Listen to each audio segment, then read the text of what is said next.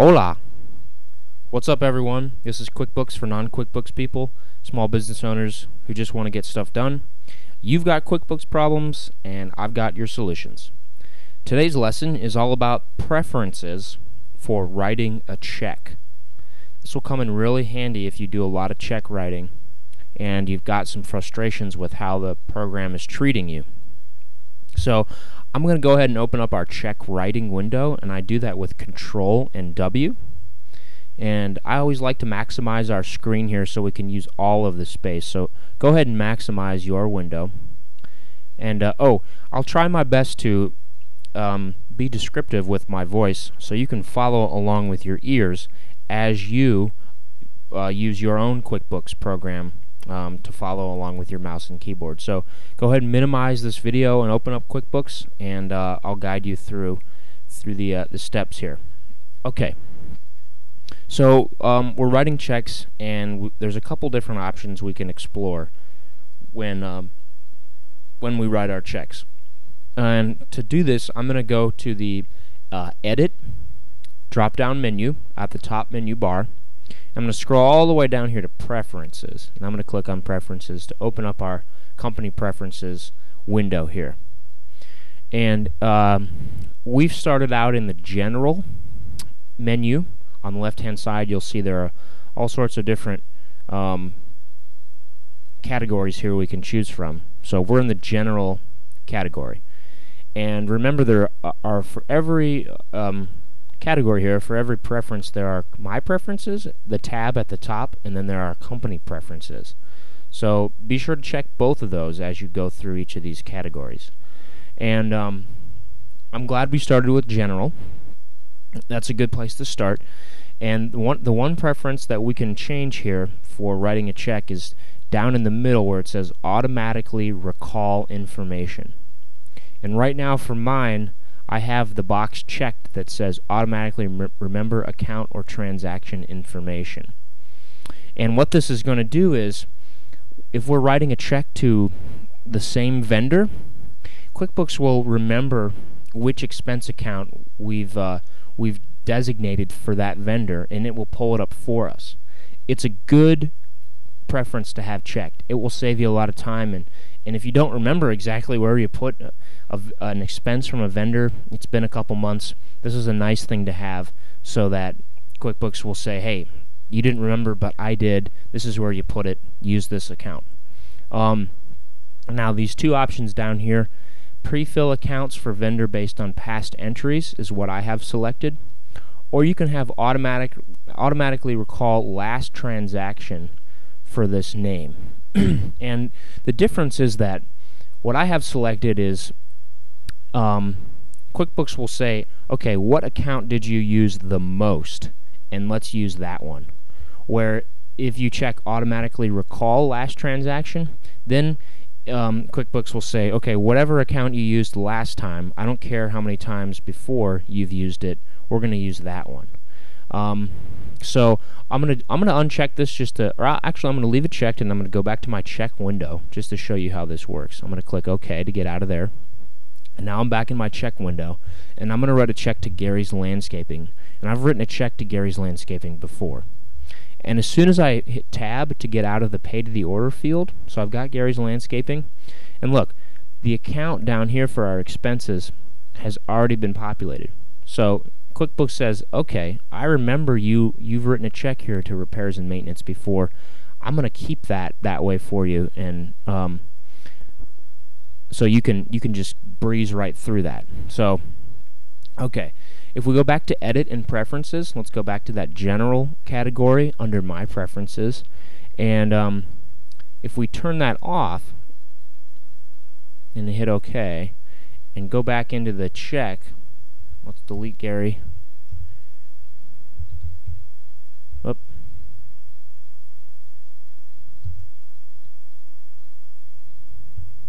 So if I go back into that check and I've unchecked Remember, and I hit Gary's Landscaping again, look, it doesn't remember this account. So you can see why that's really valuable to have that preference checked. So I'm going to go back to Edit and Preferences, and I'm going to keep this automatically remember account or transaction information checked, and really this is up to you. I say pre-fill accounts for vendor based on past entries just because that's the easiest and simplest way.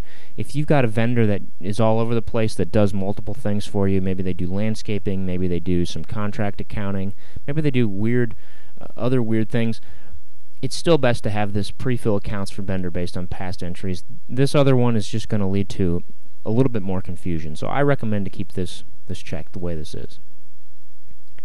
Okay, the next category on the left we can go to is the checking category, and this is where you can set preferences for when you first start writing a check. Where do you want to write a check from? And I like to use this if you're writing a lot of checks and maybe you've got more than one bank account. You've got a couple checking accounts. Maybe you've got a payroll checking account. You've got a general checking account. And if we're under the My Preferences tab, you can select the default accounts to use when certain criteria are met.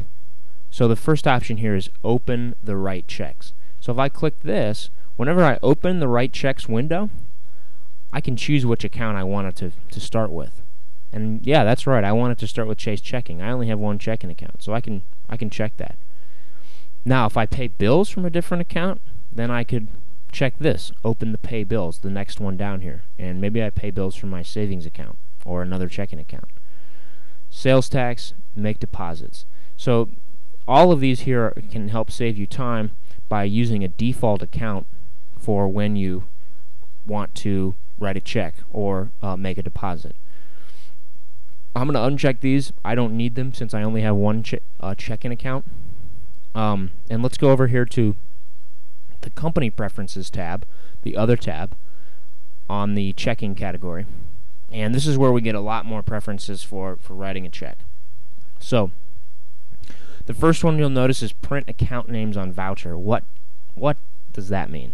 And that means that when you print a check, if you're not printing checks from QuickBooks, you can just ignore this. But if you print a check from QuickBooks, it will give you the account name on that voucher portion, which is the bottom part of the check. You're not actually giving that to the vendor or the recipient.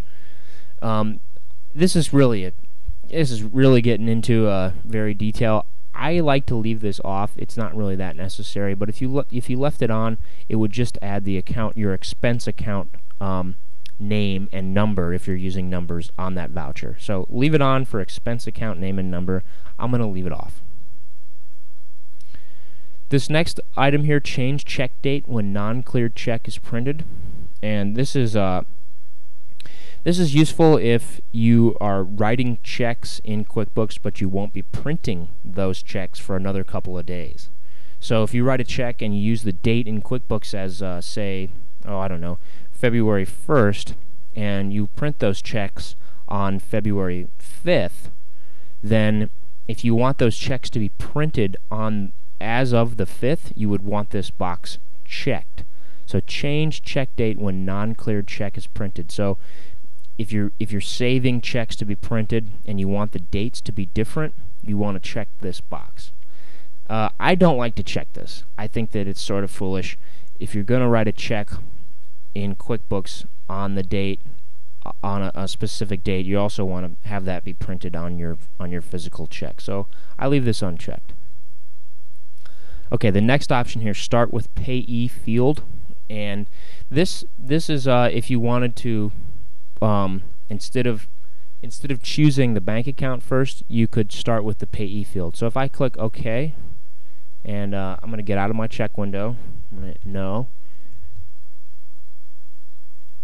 See there? My cursor started in Pay to the Order of instead of my bank account. And if you hit Tab, you won't have the option of changing your check number or the date by using Tab. You'll have to use Shift Tab to get up there. See that? So it's really up to you if you want to start with Pay to the Order of. If you just want to write checks quick and you want to start with your vendor, you can select that. I don't like to select that because I like to go through my check number and my date just as a check on myself, a double check. So I leave that unchecked. Warn about duplicate check numbers. You certainly want this one checked. If you've gotten this error before, it's because your check number is one that you've already written, and QuickBooks says, hey, you've already written a check. You can't write a check with the same number again, unless you've got so much history that you've gone through a bunch of different checkbooks where you've back to the starting point. I would leave this checked. This is just another way to prevent you from making an error. The next one, autofill payee account number and check memo. This is a good one to check, and if you've got in your vendor, if your vendor has an account number associated with it, then that account number will be populated in your check memo, and let me show you what I mean. So for Gary's Landscaping, if I type that up,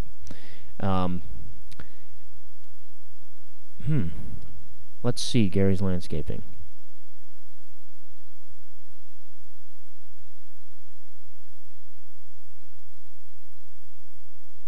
Okay, so I didn't have it in there. I thought I did.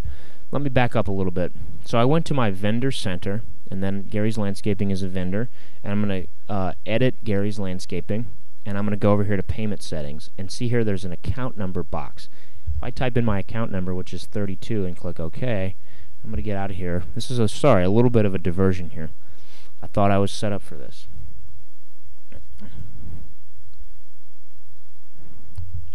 Okay, so Gary's Landscaping. If I pay to the order of Gary's Landscaping, I'm going to hit Tab. Boom. Right away, that account number I just put into him or Gary as a vendor comes here in my memo section. So 32 is what I just entered in my vendor center. So if I go back to vendor center, I'll show you that again.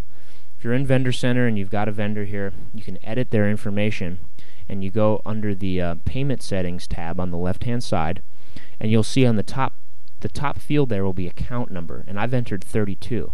I could actually enter this as ACCT #32. I can put whatever I want in there. I'm going to click OK. I'm going to escape to exit the vendor center and go back to the check. Hit no. Open this up again to refresh. Gary's Landscaping. Look at that. I just entered account number 32, and that's populating in that memo section. So go back to Preferences, Checking, Company Preferences. Autofill payee account number and check memo is a great option to have checked. This will save you some time, especially if you're printing checks and you want to have that account number. It's useful for utility bills. They always usually request that you have your account number on your memo in your check. So a good one to have checked. Default accounts to use. These are kind of like my preferences, but these are company-wide. So if you had more than one user, these would be the default for the whole program across multiple users. Create paychecks and pay payroll liabilities. Pretty simple. If you had a special checking account you used for creating paychecks, you would want to designate that with a default account. And if you had a special account that you used for payroll liabilities, so if you had a checking account for payroll liabilities, or if you had a payroll account, you could use that as well. I don't use payroll, so I'm going to leave these unchecked. And again, just default accounts to use when you're writing a new check. Okay. The next section here is online banking. For most of us, we're just going to leave this alone. Side-by-side mode is much better than register mode, so just stay with side-by-side mode. Okay. The only other option we can change is up here in accounting, in the accounting category. I'm back on the left-hand side here, the left pane. And what this does is, if you've gotten a pop-up window that says item has not been assigned to class and you don't know what that is, then you can just turn off class tracking, or better yet, you can turn off this prompt to assign classes. If you're not using classes in QuickBooks or you don't know what that is, just go ahead and uncheck these two boxes. Okay, that will save you a lot of headache and wondering what is exactly a class. I've got another video on classes which I'll link to in the description, which classes are very powerful. I do recommend using them, but you don't have to. So if you're not using classes, leave this unchecked. If you are using classes I recommend that you leave prompt to assign classes checked, because this will remind you to enter in a class for each transaction. So that's about it. That's about all we can do with the check writing preferences. I'm going to hit OK to get out of here, and I'm going to hit escape to go back to my normal window, and I don't want to save that check because it was just an example. Hit the thumbs up if this was useful. Subscribe for more videos. Leave me a comment with a question in the comment section, or email me with a question and I'll do my best to answer it with the video. That's it for today, guys. See you later.